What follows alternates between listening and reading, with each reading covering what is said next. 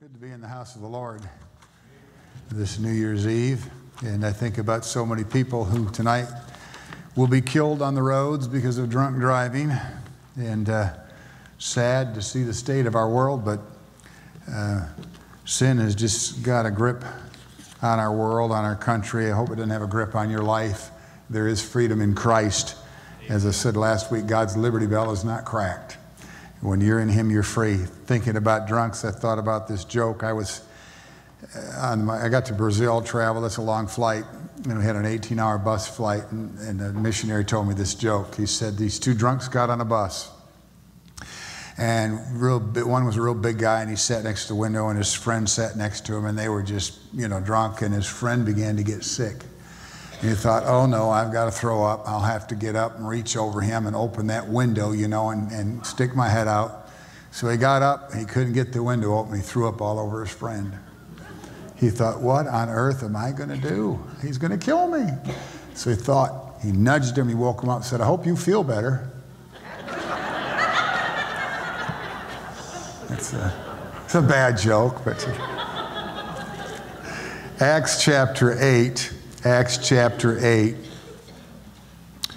Acts is a great book, the history of the church, and what a great book. We see so many great things. I love the transitional part of it, that they're still going to the synagogue, and yet they're starting churches, and they're reaching out with the gospel of Jesus Christ and all the great stories. A great New Testament book of stories. I love the Gospels for that reason as well.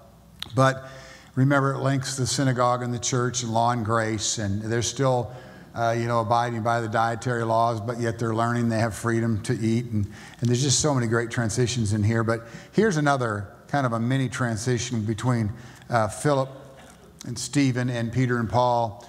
Philip and Stephen were two of the 7 deacons chosen to take care of the Grecian widows. They were upset because the Greek-speaking part of the church, their needs weren't met. The widows were needing them, and so they ended up speaking up. Some people spoke up, and they chose these 7 men. And Philip was one of the 7, as well as Stephen, who we just talked about him being stoned. And Philip was called an evangelist in chapter 21, and he certainly does evangelize. He was not the apostle Philip, but the deacon Philip, the evangelist Philip. And like Stephen, which chapter 6 tells us, those 7 men, full of the Holy Spirit, full of wisdom, full of faith, full of power. And now Philip's going to begin to serve the Lord as an evangelist. And that's the word preaching here, right in the start of the text, is actually the word evangelism. So we think of Acts chapter 8, the beginning of persecution. The Bible says there was great persecution in verse 1. You take Acts 8:1, compare it with Acts 1:8. What did Jesus say? His last words recorded in the book of Acts. And ye shall receive power after the Holy Ghost has come upon you, and ye shall be witnesses unto me in what? Jerusalem, Judea, Samaria, and the world. And that's exactly what persecution caused to happen. So even though persecution seems to be a terrible thing, it did spread preachers all across Europe and Asia to preach the gospel. And so it was a great thing indeed for the propagation of the gospel. Chapter 8, verse 4, stand if you have it. We'll read through verse 8, and those of you who can't stand, don't worry about it. By the time I'm done preaching, you won't be able to stand me either. Here we go. Therefore, now that connects, of course, verse 1 through verse 3, the persecution, there's scattering. It says in verse 1, therefore, they that were scattered abroad went everywhere preaching the word. Then Philip went down to the city of Samaria and preached Christ unto them. And the people with one accord gave heed unto those things which Philip spake, hearing and seeing the miracles which he did. For unclean spirits, crying with a loud voice, came out of many that were possessed with them, and many taken with palsies that were lame were healed, and there was great joy in that city. Then it says, but. And of course, next week we'll look at what happens. The devil's always there, isn't he, to take our joy away. God bless us as we take a look in the book for a walk in the world. And God, we want to glean something that we can apply to our lives. Help us, Lord, not to be just hearers this morning, but doers. We thank you for the fact that you could have called 10,000 angels. Jesus could have called 10,000 angels. And I remember, Lord, the great memories of Maranatha Campground and Hilding Helverson and the chalk artist Steele singing and drawing, and then that great memory. And it reminds me of the fact that you could have called 10,000 angels, but instead, Jesus Christ died on the cross for my sin. Bless us now as we study your word in Jesus' name. Amen. Thank you. You may be seated. Hopefully they can get chapter 11, verse 19 on the screen. But in verse 4, we see the mention of Samaria, and there was an area of Samaria, and there was a city of Samaria, and we're just going to talk about it in the general terms today. But here we know that besides Samaria, according to chapter 11, verse 19, they went to several other cities. These Grecians went to Samaria, and they also went, according to chapter 11, to Phoenicia. Remember, that's the home of Jezebel. At that time, it was a city of 500,000 people. They went also to Antioch, which was the third largest city, to minister, to spread the gospel, and Seleucia, which would replace kind of Jerusalem as the hub of evangelism and the missionary movement of that day. And of course, we know that the gospel just spread, and persecution helped spread the gospel. In fact, I find it interesting, Lebanon, which, you know, we use the word Christian loosely, but that's still considered a Christian country between Syria and Israel. Now, as far as are these Christian people born again, according to Scripture, I don't know, but they classify themselves as Christian.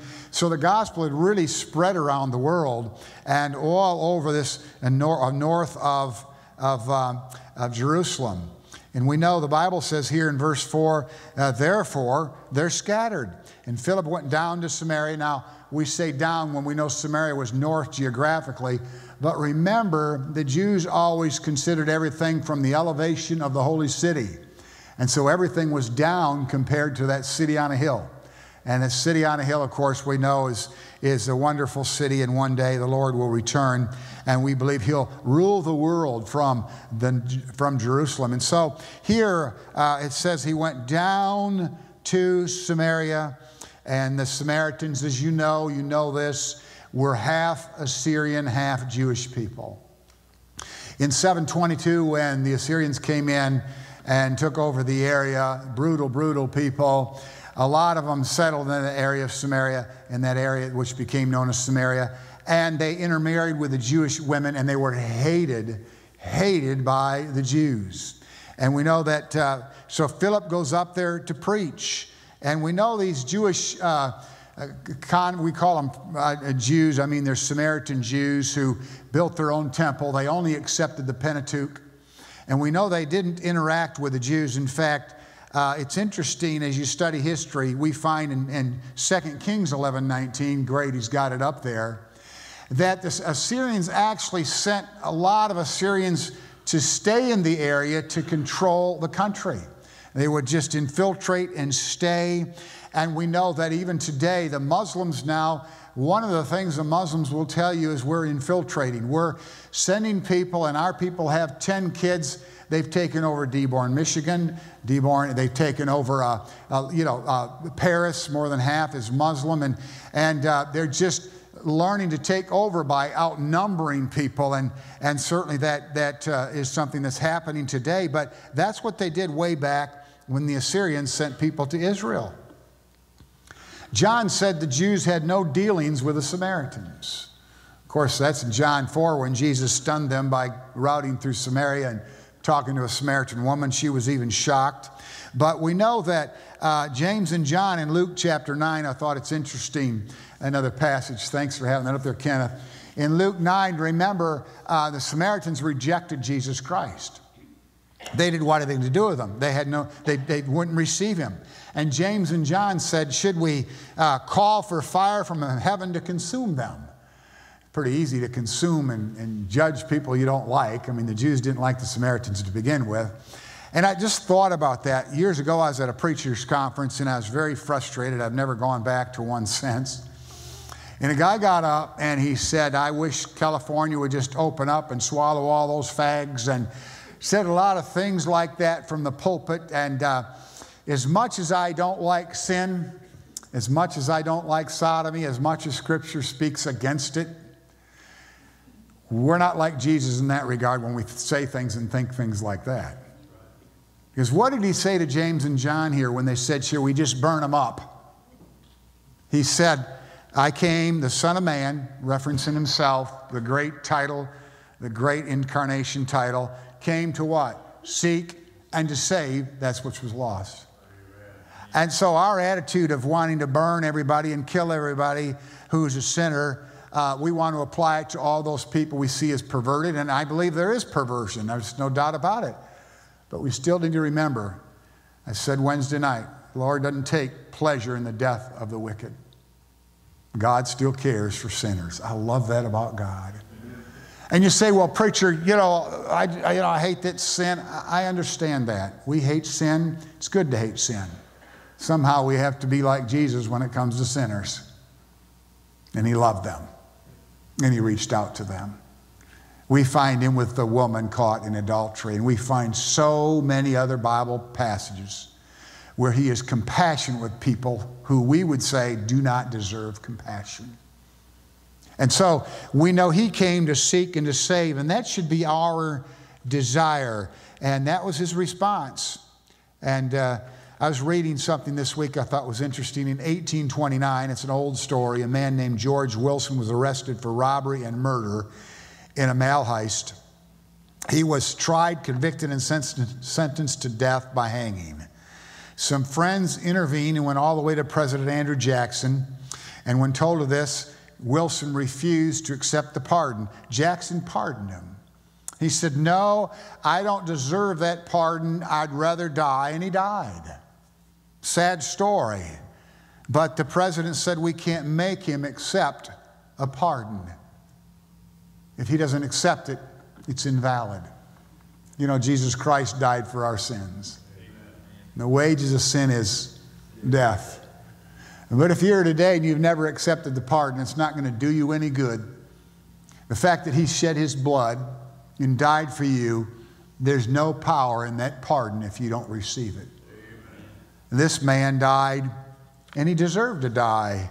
I deserve to die because of my sin just as much as the Sodomites. Did you know that? No, I never committed that sin. Don't ever intend to. But I received the grace and mercy of God. I love that about God. And I love it that he's merciful to me. And so, in the case of the Samaritan woman, you see Samaritans 3 times. We just recently studied Luke 17, the grateful Samaritan, 10 lepers, only one comes back, the grateful Samaritan. And I think I preached here a few years ago, the Good Samaritan. What a great story. That Jewish man is beat up and the religious people pass him up, but a Good Samaritan comes along. And the woman at the well, of course, the guilty Samaritan had all these men she'd been with and was living with a man. And I love that story. But in each of those cases, we see, especially with the Samaritan woman, the grace of God. The grace of God. That he reaches way down for sinners. And he reached way down for me. And I love that he saves each and every one of us that call unto him and repent of our sin. But anyway, here Philip is preaching Christ, it says. Now, what would he preach, Pastor? The New Testament wasn't completed. He was preaching from the Old Testament, we know that, and he was pointing out all the prophecies that have been fulfilled. All these prophecies. And Jesus Christ fulfilled every prophecy about the Messiah in the Old Testament. It's fascinating. And he was preaching like Stephen, the Old Testament. Now, we don't have his sermon like we did with Stephen. We just know he was preaching. And we're certain he referenced those scriptures as well. And we have to say today, we also reference those scriptures today. I mean, the Old Testament is just so wonderful. I just love as we look at the pattern and things unfold and the types and everything points to Jesus Christ. Hundreds of prophecies. And I quite often use in exchanging my thoughts when I witness to someone who says they don't believe in God, I'll talk about so many of the things that cause us to marvel. I was thinking about the circumcision on the 8th day, and you know this, you're smart people, but how did the Bible know it would be the 8th day that the vitamin K, the clotting, begins? Because the Bible is inspired. God breathed and told Moses what to write. Modern cleansing. How did Moses know it was running water? John Hopkins read his Bible and said, well, if it's running water, I need to change the way we wash. We wash in a bowl. And he discovered all those cleansing things. And we could go on and on. My point is this. The answers are here. The Word of God is here. We trust it. And here's Philip preaching the Old Testament and saying to the Jews, this is the Messiah. This is the one you've waited for. And the Greek-speaking Jews and the other Jews would hear it. And the Bible says, with one accord, verse 6, they'd give heed to those things which Philip spake. Hearing and seeing the miracles which he did. That had a big part as well. The miracles is really the Greek word we get our word signs from. Signs always pointed to something. And of course, remember in that day there were a lot of signs and miracles yet. We believe by faith. I would love to always have a sign. I'd love to always have a miracle. I'd love to trust a fleece, but it just hasn't been that way for me. It's been the peace of God. Now, the Bible said, let the peace of God rule. We get our actual word umpire from that. Did you know God guides you from His Word and with peace? If you're expecting something, it may not happen for you. You know, I wish God had given me a sign a few times in my life. Sometimes even now I pray and say, Lord, give me a sign. Doesn't work that way. We trust Him. Even when it's not good, we trust Him, don't we? And so they saw the signs, and the Bible says they took heed. I love that. They were following the Word and obeying the Word, and they'd seen the miracles. And here the Bible says they'd seen the signs. Verse 7, it says, for unclean spirits crying with loud voices came out of many that possessed with them. Wow, what a revival this is. I mean, people are being delivered from demon possession. Demons had control of people. And let me say this to you. A demon cannot possess the body of a believer. The Holy Spirit resides in there. It's His temple. And greater is He that is in you. And so you don't have to fear demon possession. There have been times I thought, man, I get so mad at my kids. I thought, is the devil in me or what? And then I thought, I'm going to beat them till I beat the devil out of them. I don't mean beat them, but spank them. But, you know, there's challenges in life, and we see sometimes in our sinful nature, we think, man, that was terrible of me. You ever just done something rotten and you're so ashamed of yourself? Well, He doesn't possess you. That's your flesh. Years ago, a lady said, oh, I have this demon, and my husband has that demon. I said, you don't have demons in you if you're believers. The works of the flesh are these. And it's just your flesh doing what it likes to do. And so here we see the unclean, clean, that word catheter. It says that they were dirty. They didn't have cleanliness. And then it says many were healed of palsies. We get our word paralyzed from that, but that doesn't mean they're all paralyzed, but they had palsies. And then the healing, the therapy is the word here. And I love the way God healed. There's so many different miraculous stories we talk about on Wednesdays, and some were gradual. My shoulder's been gradual. The therapy has been consistent, and I don't like going to therapy. My secretary gets a kick out of it. She says, don't forget your therapy, like I need to be reminded. And when I come back, I always act like it's been torture, but it's really not been that bad, okay? But we understand it. But God, when He healed completely. He healed completely. Nobody needed to go to therapy after God was done healing. They didn't need surgeons. God, no doubt, we're thankful for our medical personnel. I mean, Dr. Luke, I'm certain, was appreciative and treated people. But God healed. And I love the fact that He heals us spiritually. He saves us and puts our lives back together. And while He may heal you physically, that's wonderful. He may not. And just be like Paul and say, well, I just accept it, Lord. Sometimes we just have to accept our health problems, accept our circumstances. The poor person prays for years for God to give him money, to give him a good job, and sometimes the prayer's never answered. The sick person, some may pray all the time. The person with a wayward child may pray for years and never see that child come back to the Lord. But we trust Him.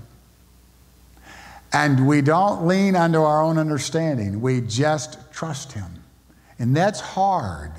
But the blessing that comes with trust is pretty spectacular, because you can lay down at night and know everything's going to be okay. It may not be okay, but it's going to be okay.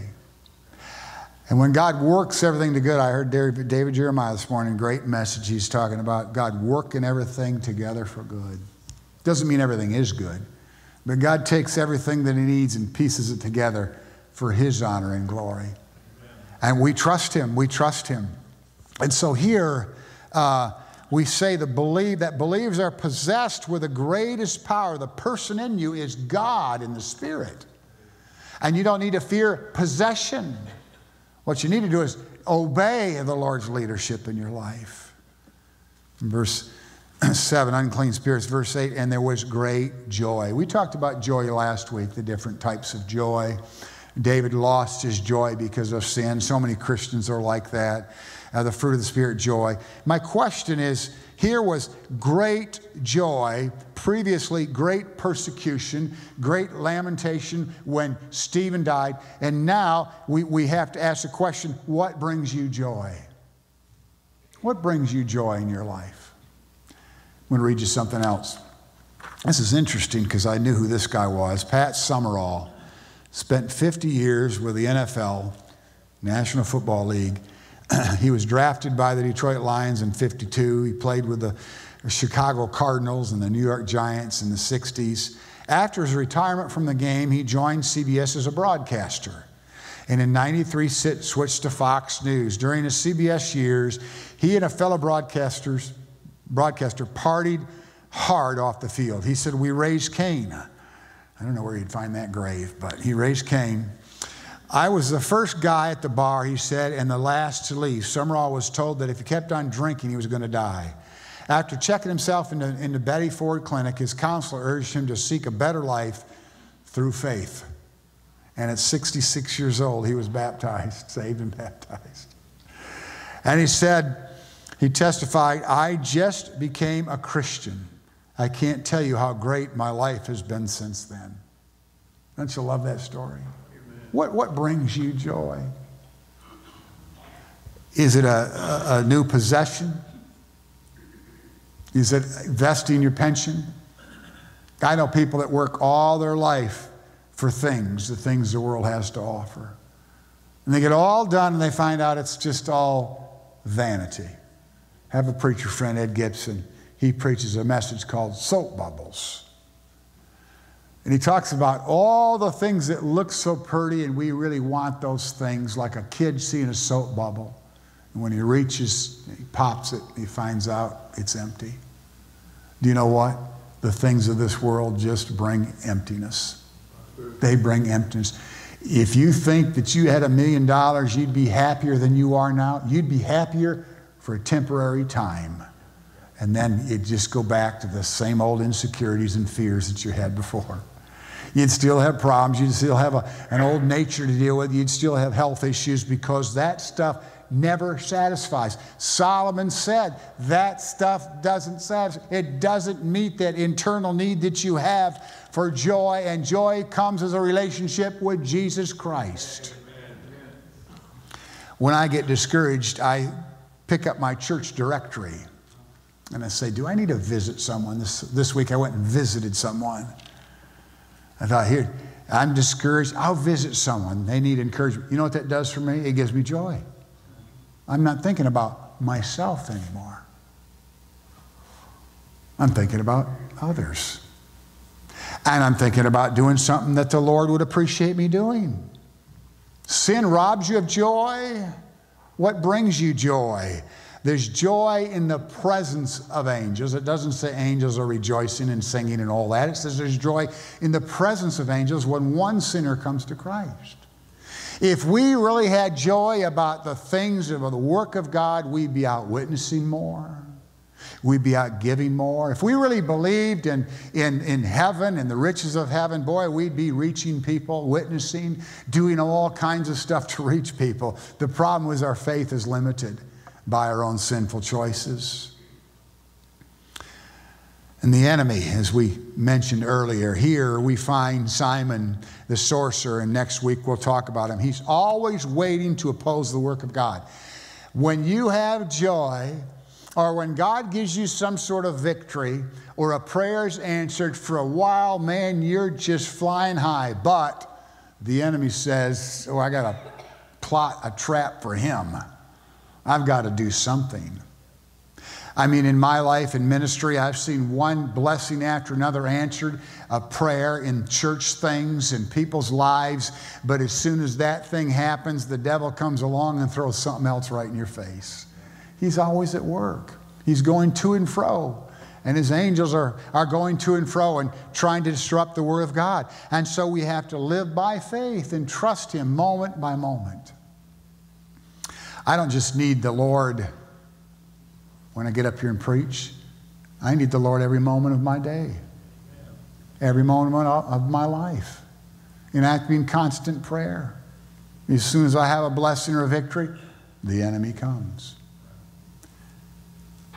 The word synergy is a word, I had to look it up this morning to be able to spell it right, but it's the word in Romans chapter 12.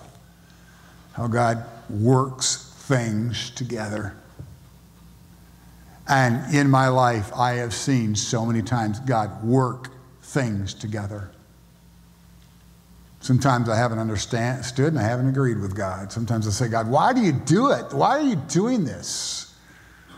Job's wife, just curse God and die. We don't understand in this life, but we will one day understand how he works things together. I've told you stories, my dad losing his job. We went from having a boat in Grand Haven and a nice house in Lake Michigan and a camper and all these things to in Lansing.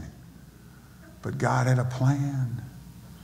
It was a special youth leader, a special college leader when I went to junior college up there. It was my pastor and what God would do spiritually, and all my siblings met their spouses in that area. God had a plan. We don't sometimes see it, and we don't even sometimes give God glory for it, but God is still sovereign. And he's sovereign not only in America and the world, he's sovereign in your life. And we need to yield moment by moment to his leadership in our life. Obey the scriptures. Let's pray. God, thank you for your word. Lord, if anyone is here without peace, help them to keep their minds stayed on you.